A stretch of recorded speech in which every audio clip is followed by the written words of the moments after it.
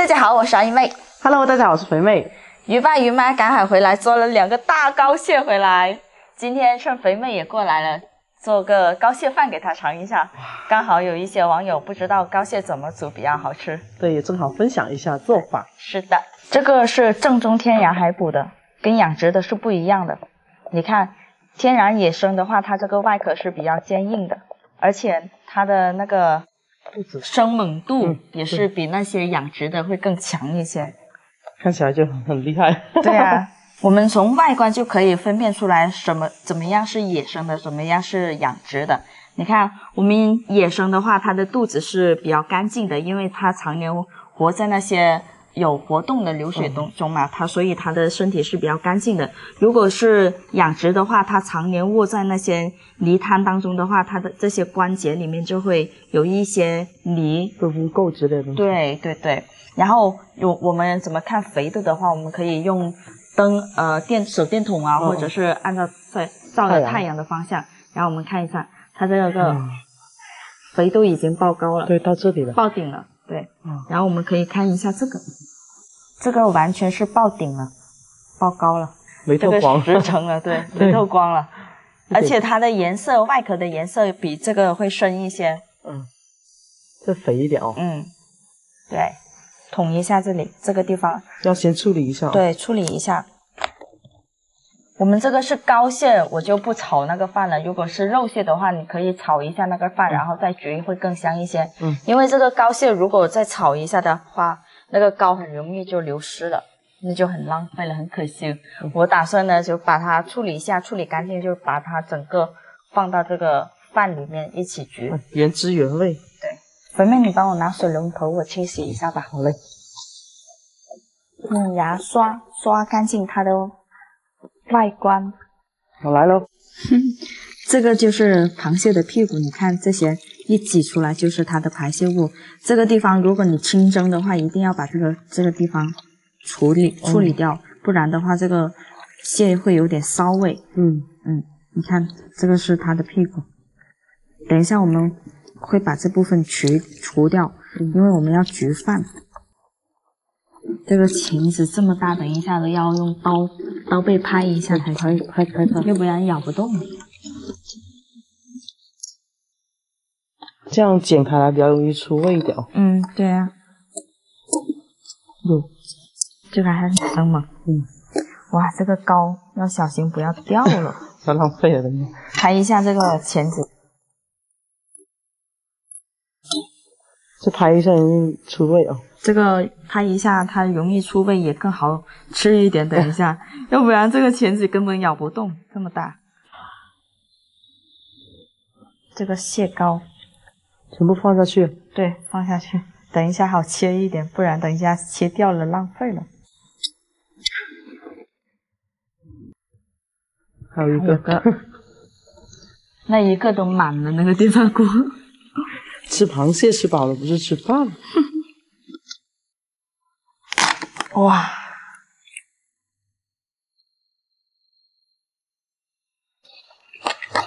搅拌均匀，让每一颗米饭都可以包裹住这些蟹膏。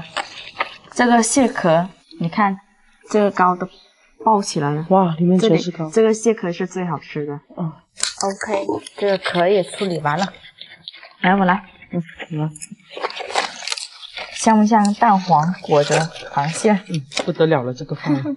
还有一些蟹膏，搅拌均匀，就全满满的一锅蟹味。对啊，来盖子，放点调料就行了，放点盐，放点油，这还比较简单哦。放几片姜，放点盐，放点花生油，时刻准备着。放一点点水，没过米饭就行，不用放太多。放太多的话就影响饭的口感了。搅拌均匀。我真的想起了那句话：最高级的是什么？最简单的烹饪方法。最高级的食材往往只需要最简单的烹饪方式。对，跟这个差不多是吧？是。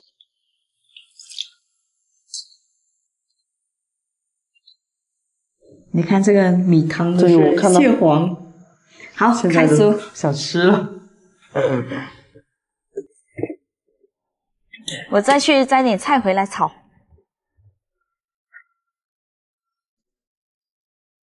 现在这个菜价好贵哦，还是自己种的好。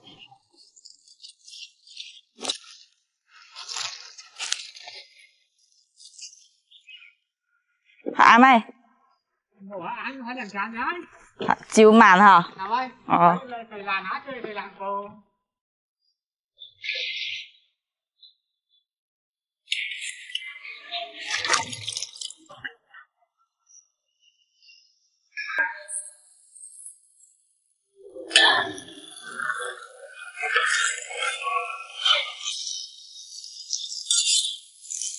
熟肉，哇，放点葱，拌一下。哎，这里可以做个饭给肥妹吃。肥妹啊，我给你制作了一个饭呢。哇，仪式感满满哦，满满的。来，这个一看就很有食欲，漂亮吧？漂亮。好，开吃。还有一个，好。这个是海虾，超级鲜甜的，先上水的。来尝一下这个蟹壳饭，这个是有蟹肉的。哇，我们小年轻就搞这个仪式感，其实味道差不多。好吧，好来，勉为其难。其实我也想吃。这个蟹黄的味道好浓郁哦。对，这个是最简单的做法。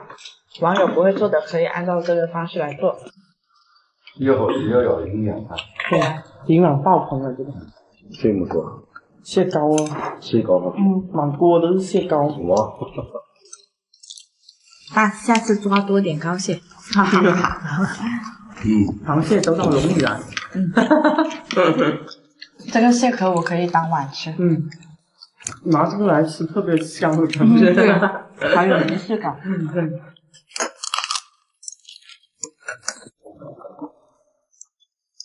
这蟹钱不得了！网友们，这下你们知道膏蟹饭怎么做了吧？大家可以按照阿姨妹这个方法尝试一下，超级好吃的。我还有一个事情要说一下的，可能我接下来要跟各位网友请个假，我接下来会由于个人的工作问题会停更几天，但是直播这方面呢，肥妹会帮我继续的分享我们当地的各种海鲜给大家。对，希望大家可以多多支持一下。对，多多支持。好，这期视频就到这里结束了，选鱼妹的这种就拜拜，拜拜。哇，这个也是膏蟹哦！哇，大货！哇，你看满满的都是膏。Hello， 大家好，我是阿鱼妹。今天就厉害了，今天一大家人出去赶海，看一下我们能做多少鱼货回来，准备出发了，走，出发。准备好了吗？准备好了，出发！人家都赶海回来了，哦，这个打滑，哟，嘿，哎呦！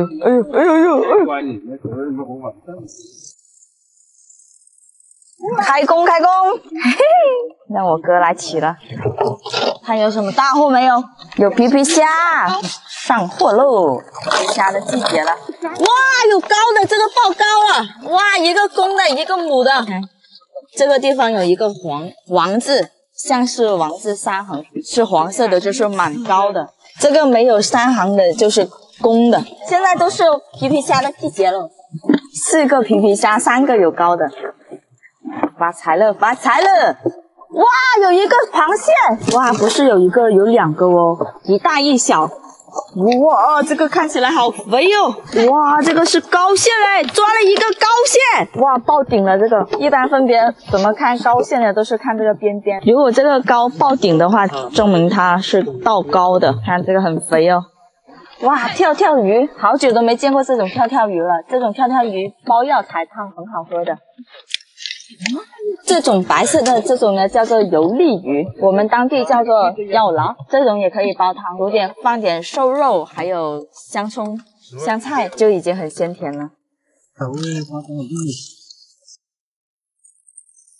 哇！大货！好久都没抓过货山了是吧？哇，还有呦，下坡，不要激动，鱼妈抓了。我好怕它咬啊！它飙出去那个柜子了。看一下有什么，就像开盲盒一样。哦，又有个螃蟹横上，哇，这个是公的吧？横上，土龙，哇，又抓到一个大螃蟹，这个也是膏蟹哦。这就是河豚，河豚身上是有剧毒的，千万不要食用。返程回家喽。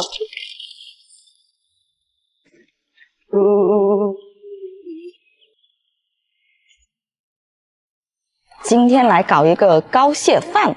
这个青蟹是属于青蟹中的爱马仕哦。钳子给弄掉先，然后再清洗。可以了，这样就不会咬了，就可以拿着牙刷把这些外壳清洗一下，或者可以把它掰掉，然后再清洗。里面也还会有那些泥土在里面的。这个是纯野生的。哎，红树林螃蟹。哎，没办法，过来慢慢画这个。哎，哇，满满的膏。好，去清洗一下，把这个外壳也刷一下。千万不要用流水把这些膏给冲没了，要小心一点。这个就是螃蟹的鳃，是起到一个过滤的作用。你看里面还是有很多泥的啊。这个螃蟹就是在红树林附近生长的。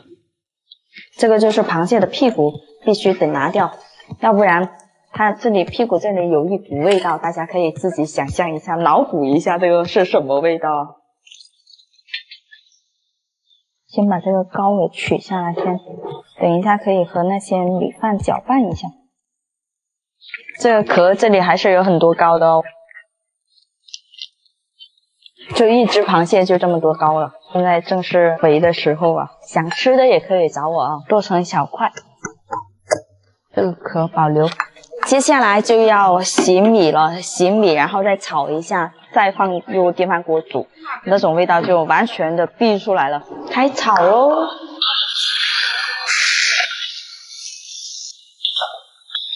炒一下之后，把螃蟹放下去，再炒一下，马上起锅。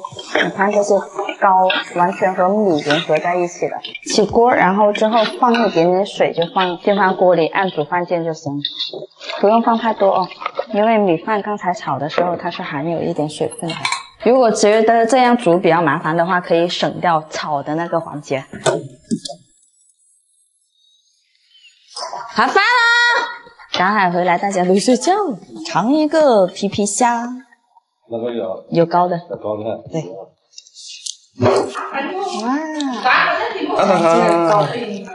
哇，你看满满的都是膏，怎么回事？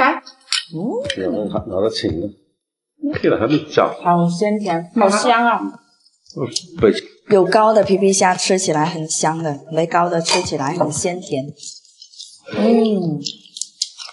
这个就是有膏的，可以看出来的。这边没有那么颜色那么深的，就是没膏的。哇，吃个螃蟹 ，OK。哎呦，哇！开吃喽！先吃了蟹腿。我看那个口水油。那你装着吧。好，等一下。哇，好香！阿妹，这次视频就分享到这里了，喜欢鱼妹的记得关注哦，拜拜。